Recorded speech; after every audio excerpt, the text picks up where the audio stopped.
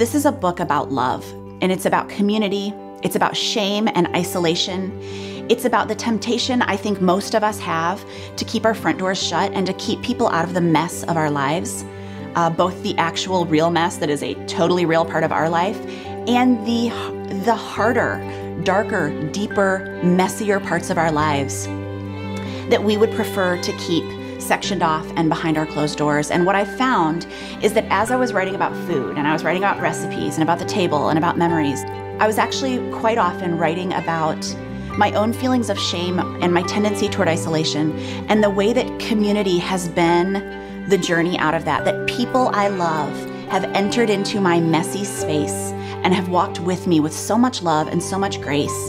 They've taught me about who God is, about what God does in our lives. They have done the repair work that He does in us when we invite people into the mess instead of keeping them out because things are so messy.